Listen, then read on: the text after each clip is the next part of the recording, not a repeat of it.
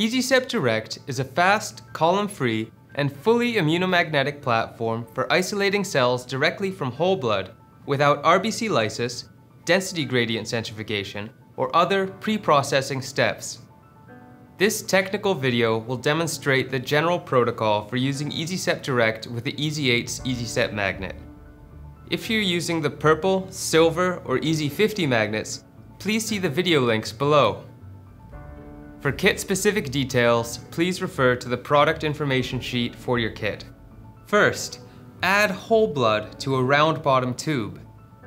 If you are isolating myeloid cells, EDTA must be added to the blood.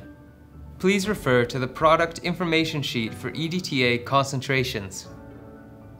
Vortex the EasySep Direct rapid spheres for about 30 seconds to ensure that they are well mixed and evenly suspended.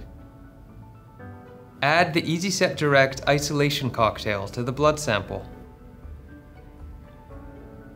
Add the EasySep Direct rapid spheres to the sample. Mix using a pipette. Blood is viscous, so using a pipette will ensure that the EasySep reagents and sample are well mixed. Incubate at room temperature. Most kits will require a 5-minute incubation, but check the product information sheet for appropriate times. Top up the sample using the recommended medium. For lymphoid isolations, we suggest using calcium and magnesium-free PBS. For myeloid cell isolations, use calcium and magnesium-free PBS with 1 millimole EDTA. The final volume will depend on the sample size and the magnet you are using. Please refer to the magnet-specific protocol on the PIS. Mix by gently pipetting up and down 2 to 3 times. Place the tube into the magnet without a lid. Make sure the tube is seated fully in the indentation. Incubate at room temperature. Check the product information sheet for incubation times. During the incubation, the magnetically labeled unwanted cells and red blood cells will be pulled to the back and bottom of the tube by the magnet.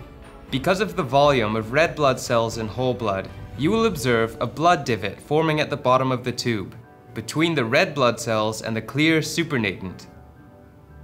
When using the EasyEights magnet, the clear supernatant containing enriched cell suspension must be pipetted off. Do not pour off. For the 5 ml side of the magnet, use a 2 ml pipette. For the 14 ml side of the magnet, use a 10 ml pipette. For easier visualization, the EasyEights magnet can be placed at a 45-degree angle. Touch the tip of the pipette to the front edge of the tube. Collect the clear upper fraction of the cell suspension from top to bottom as you slowly move down the front side of the tube. Take care not to disturb the particles on the magnet side of the tube. As you move down the tube, collect the entire upper fraction. The RBC layer will gradually move upwards as the upper clear fraction is pipetted off. If you are isolating myeloid cells, such as monocytes, neutrophils, or other granulocytes, there is a fixed collection volume. There will be some red blood cells in this fixed volume. This is to ensure optimal recovery. Please refer to the product information sheet for the volume of cell suspension which should be collected. If you are isolating lymphoid cells, such as T cells, B cells, or NK cells, collect the entire upper phase from top to bottom, moving down the front side of the tube. Also collect a small volume of the RBC pellet, up to 10% of the original sample volume.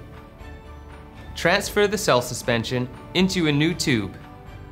In this first magnetic separation, the cell suspension may appear quite red because of residual red blood cells. If you see this, do not be concerned. The majority of RBCs have been depleted, and the suspension will clear up in subsequent rounds of separation. Add EasySep Direct rapid spheres to the new tube containing the enriched cell suspension. Mix and incubate at room temperature. Check the product information sheet for incubation times. Remove the lid and place the tube containing the enriched cell suspension and rapid spheres into the EasySep magnet. for a second round of separation. Incubate at room temperature. Check the product information sheet for incubation times.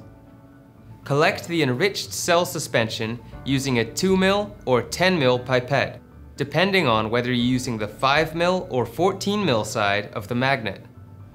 This time, collect the entire cell suspension. Collect the suspension from top to bottom, taking care not to disturb the particles. Transfer the enriched cell suspension to a new tube. Once you remove the old tube from the magnet, you will see the smear of unwanted cells and particles held along the back and bottom of the tube. Place the sample back into the magnet for a third round of separation. There is no need to add more EasySep particles.